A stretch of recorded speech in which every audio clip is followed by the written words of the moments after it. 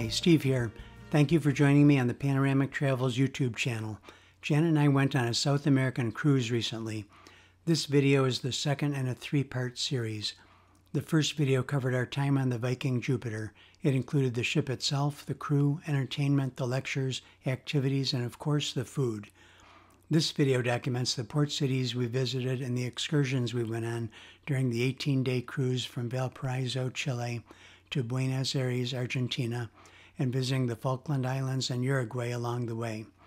It includes glaciers, Chilean fjords, 3 different penguin colonies, Ushuaia, the southernmost city in the world, sailing around Cape Horn and the Iguazu Falls.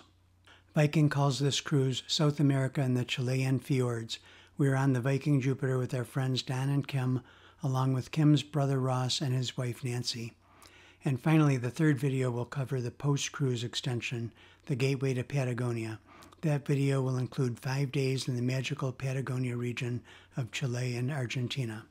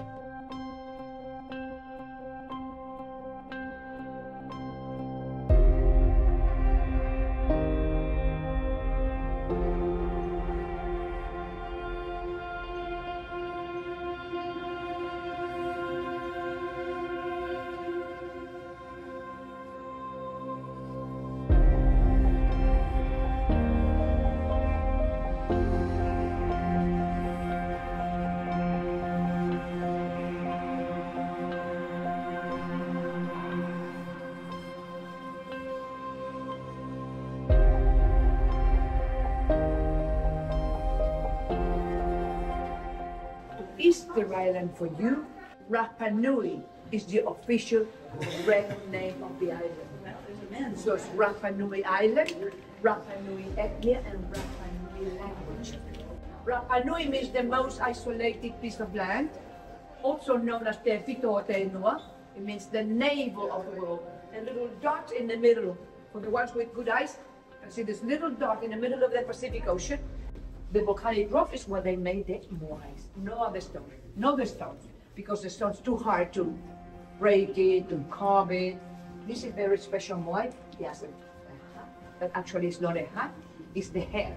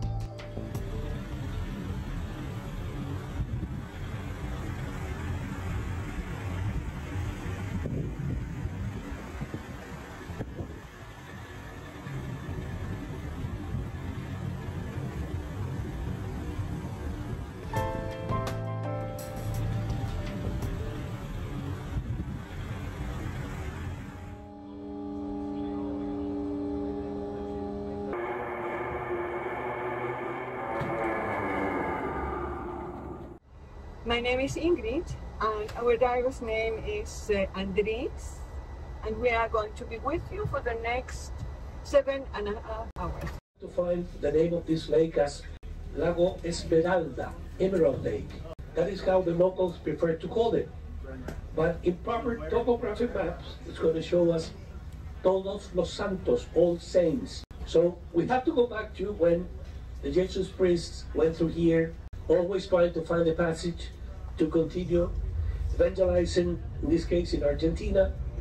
So They went through here on the 1st of November, a date when we Catholics celebrate the All Saints' Day.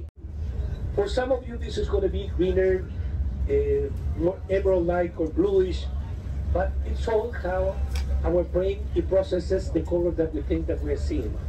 Because if you collect the water in your hand, it's clear as glass.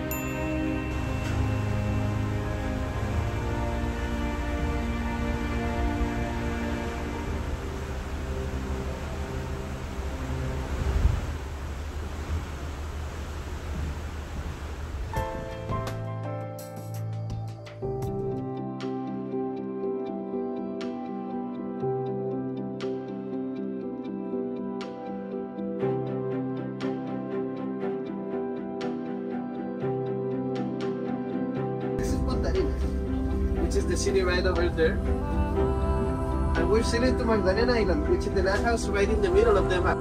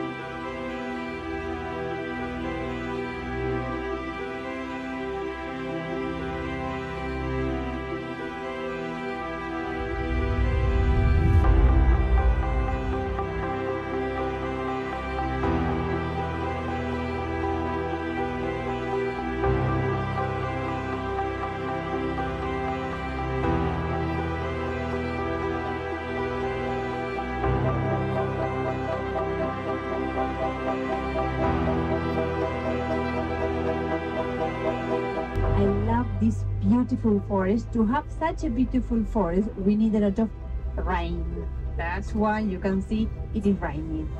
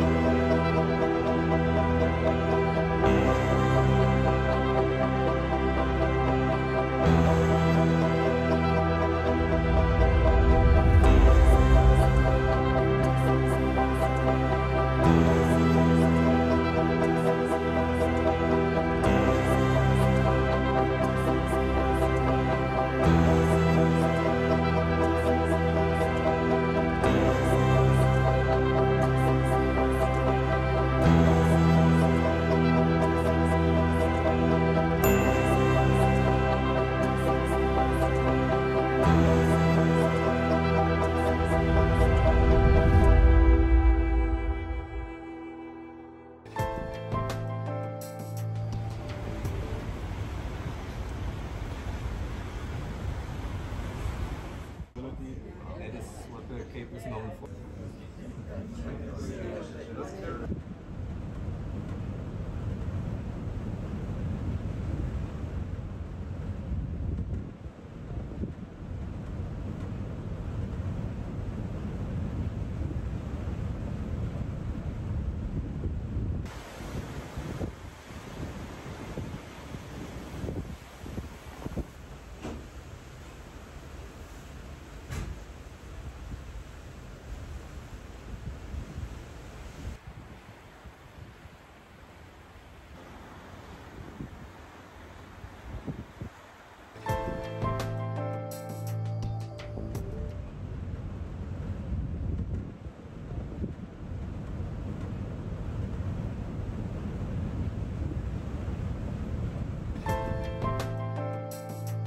This was one of the highlights of this cruise. Janet and I were unable to book the optional Viking excursion to Volunteer Point, so we made arrangements with a third-party company, Jimmy Curtis Touring, before the cruise.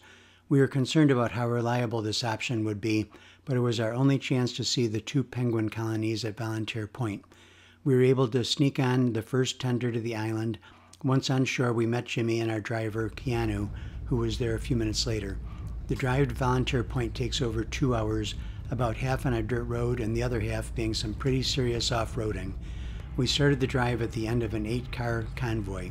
In spite of us stopping for a few minutes to use restrooms, Keanu managed to arrive at the point in front of the other cars. We did witness something a bit disturbing, a sea lion coming out of the ocean and catching a king penguin.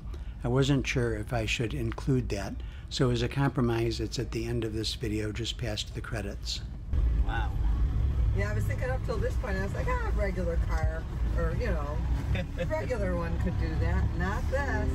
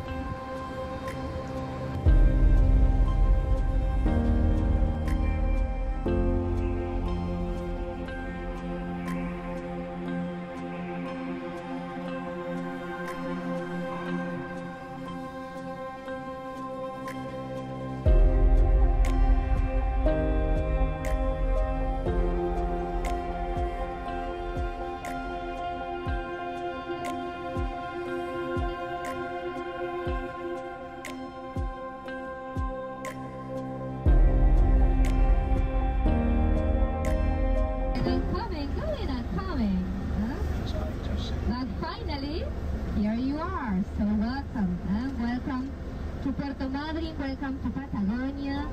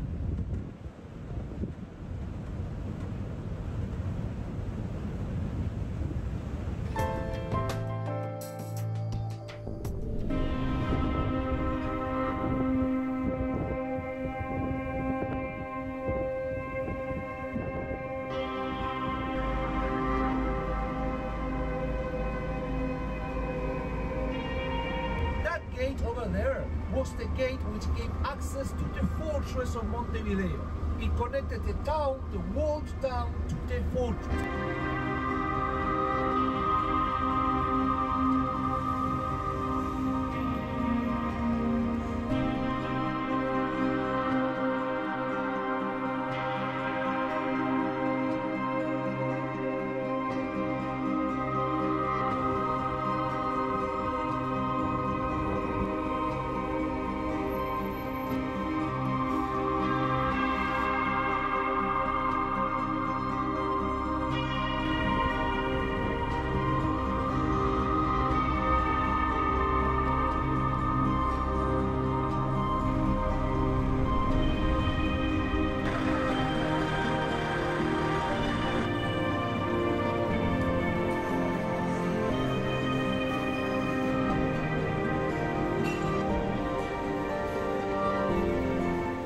So, I noticed that some of you got curious about one thing that maybe you can see that woman over there walking.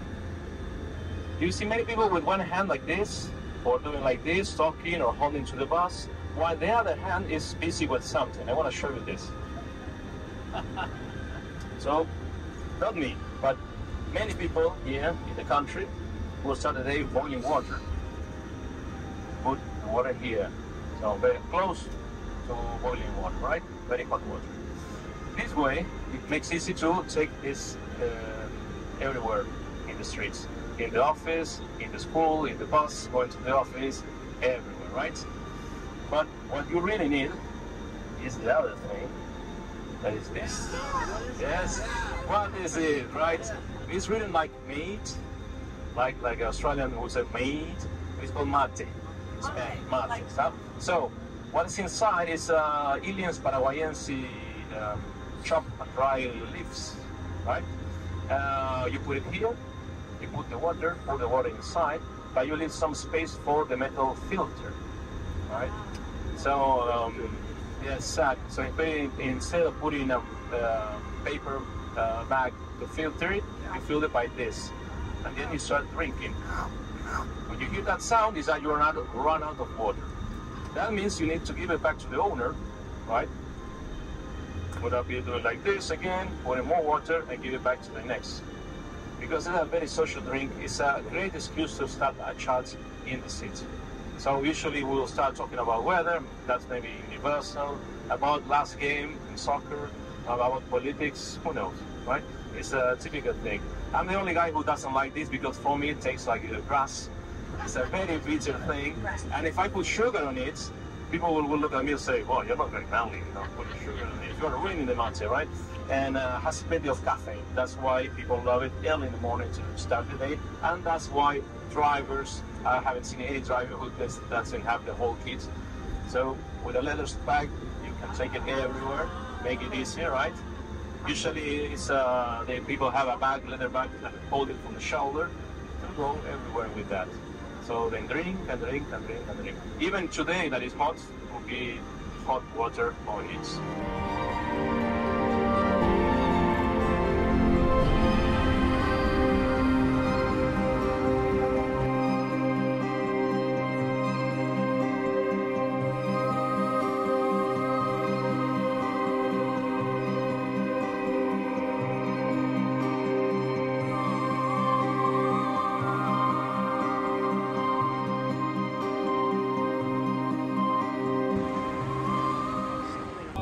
The good thing is that today, as there's no cars, you can look up.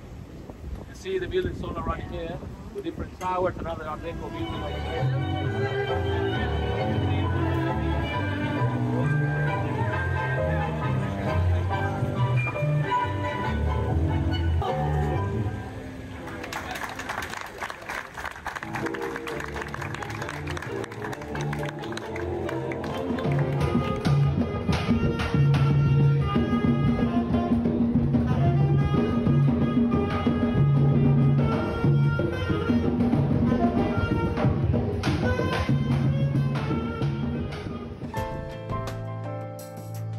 We didn't actually see much of Buenos Aires since the Iguazu Falls excursion was about 16 hours long.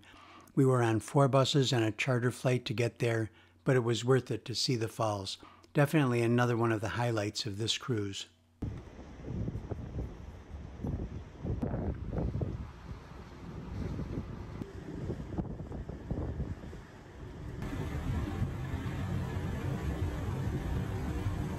We go to the domestic airport, 10 minutes, 15 minutes, we are going to arrive there.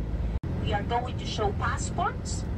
Maybe they are going to take the passport and they are going to take time, maybe 5 minutes with each passport. And after that, they are going to give you the passports back. We have a charter because we have a big group and we have a special plane only for the group, okay?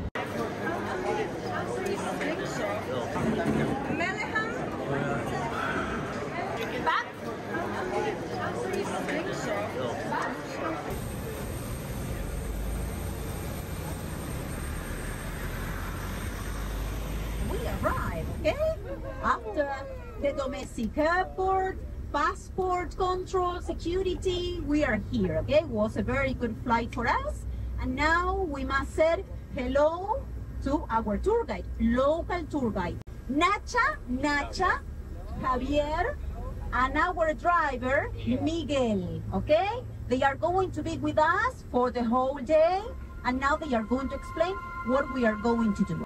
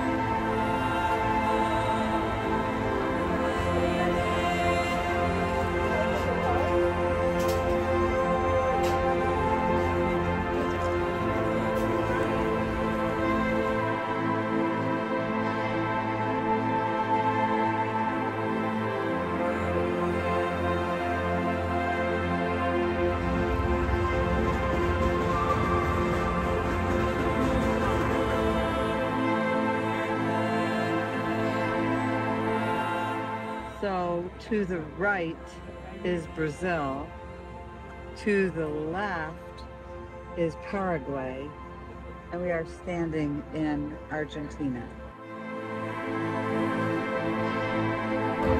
Okay, you can make it outside or inside, whatever that you want.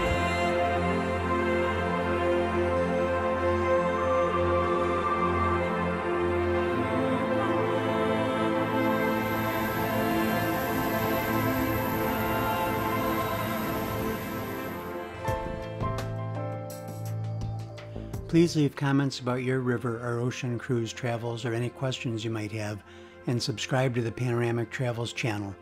We're so glad we booked the post-cruise extension, the Gateway to Patagonia, which will be the topic of the third video in this South American cruise series. It was a magical land of glaciers, mountains, and the Terras del Paine National Park. Thanks for watching.